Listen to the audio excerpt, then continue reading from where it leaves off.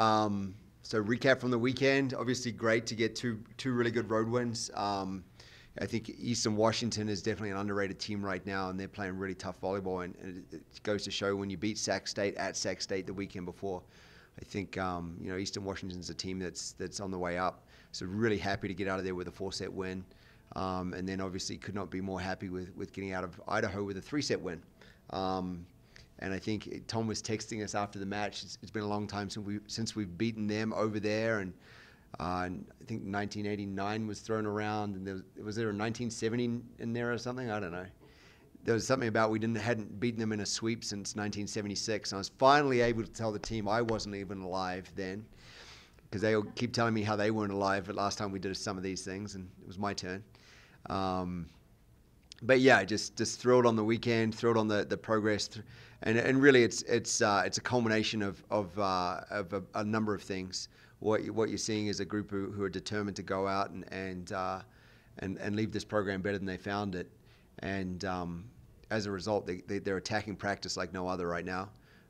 They know they're on the cusp of something special, and they're doing the work to prove it to the conference and to everyone around here. So it's a lot of fun. It's a lot of fun right now. Idaho game, set 2. Ever been part of a 100% side-out game? Ever seen that before? I've seen it. I've seen a 100% side-out game, and just for those who don't understand, siding out is when we receive the ball, we rate on a percentage. If we receive 13, what percentage of those do we convert into a point?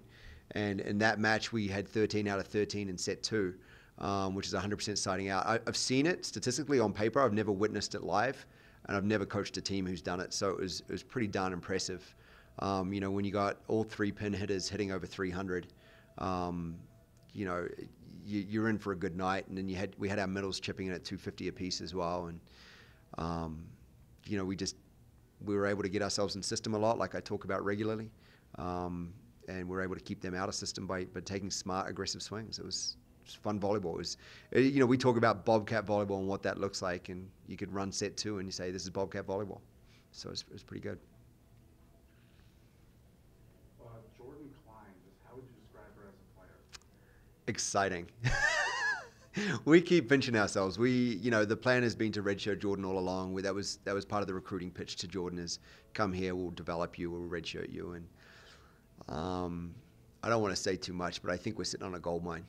Honestly, she's doing things in the gym right now that we can't stop, and it's pretty exciting when you got possibly some of the 2 of the better outside hitters in the conference, and you've got a redshirt freshman who's doing things that are better than what they're doing. So it makes me full of hope and full of anticipation and excitement about what next fall will bring for Jordan. Really just we put a lot of value on the spring. In terms of development of these young women and their abilities as athletes, and I think what we're going to see out of Jordan is an exponential amount of growth. She's just the best person ever. So it's pretty cool to have those kind of kids in your gym. I don't want to say too much. Evie was named Offensive Player of the Week after her performance, 19 and 15 kills. Yeah. Talk a little bit about her weekend and what she was able to do. Yeah, talk about a gold mine of a kid. I mean, Evie Wilson, if you'd asked me what her career was going to look like 2 or 3 years ago, I would not have predicted where she's at this week, or even this season. She's just crushing it. I think my quote to Tom was she had herself a weekend, and she sure did. I think she hit 390, 395 on the weekend, which are otherworldly numbers, and to come away with, what is that, 35, close to 40 kills on 2 matches. Could not be more deserving of that accolade of Big Sky Conference Offensive Player of the Week. I haven't got enough good things to say about our whole senior class. I mean, Sydney, Evie, Rizzo, just phenomenal young women who put their heart and soul into making this program better, and it's just so. For me as a coach, when I get to sit back in a match and just watch them work and perform at the level that I know they can, I got the best job in the world. They're just out there doing their thing, and to see Evie do her thing just at such a high level and with such a passion, enthusiasm, and aggression, she's a special kid. and there's no doubt we'll miss her, and as we will Sydney and Rizzo as well. How big is this weekend just in terms of positioning? Yeah, I think we come out of this weekend. If we come out of this weekend clear in third, it would be really, really a big deal. I think that's a possibility. Looking at the numbers, am I doing that in my head right? Absolutely fourth. We can come out clear fourth. I know that. And just we're battling for a seed right now for conference, and I don't fear anyone in this conference, but there's certainly matchups I like. And so if we can swing things in our favor in terms of those matchups, I think it's a big weekend in that regard. I think what you're going to see with SUU is we dropped the match to SUU down there, and watched the film last night, and we did not play well. So I'm excited to have another bite at the cherry with that one, bite at the apple, whatever you want to say, with SUU. And then obviously we toppled NAU at their place, and they're going to be hungry to come in and do it. What you're going to see from them is their league MVP from last year, Harris, is back playing. She's been struggling with a long-term injury, and she's back playing.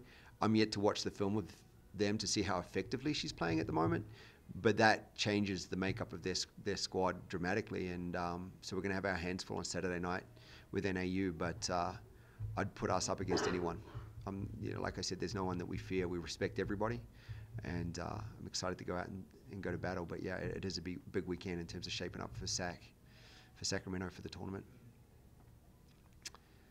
Yeah. In terms of getting some more big numbers up on the board, just seeing her hit another one of those, what was that like? She's a milestone maker, that kid.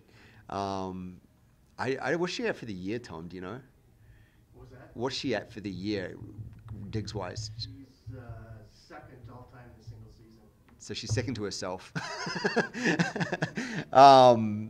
With a chance of maybe bettering it. I haven't looked at the numbers closely enough. Yeah, it'll be close, and to top the 2,000 digs mark, when you look at like nationally, what is a benchmark of a great libero? 2,000 career digs is a big deal, like huge deal. If you look at, I'm going to use a direct comparison. BYU's libero, Mary Lake, is considered the best libero in the country. She just got the all-time dig record at BYU in her senior season of 1,790 something.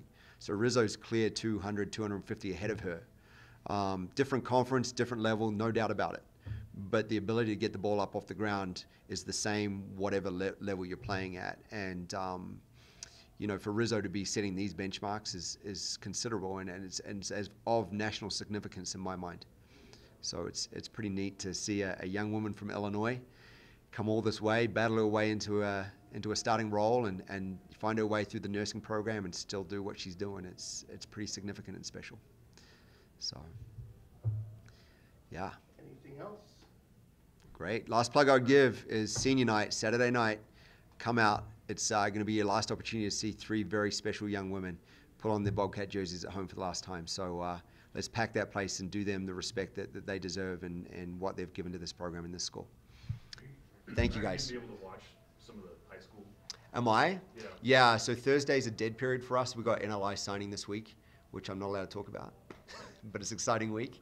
And so Thursday's a dead period for us. I'll be in there Friday and Saturday. So as much as I can be in our preparations as well, of course. But yeah, there's great kids in the state of Montana, and I've always said I want the best kids in Montana to play at Montana State. I don't want them leaving town. I don't want them leaving state. And so that's my goal is to be out there identifying that talent and then convincing them this is the place to be. I'll tell you what, Montana State's got something special going on. The whole state wants to be here. So getting a few volleyball players here won't be too difficult, I imagine.